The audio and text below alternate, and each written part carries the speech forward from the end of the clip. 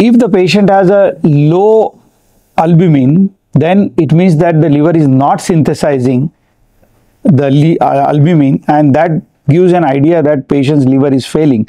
The most commonest cause of low albumin in a patient with liver disease is cirrhosis of liver, and other causes are there where their patient can have a loss of albumin through the gut. We call it as protein losing enteropathy.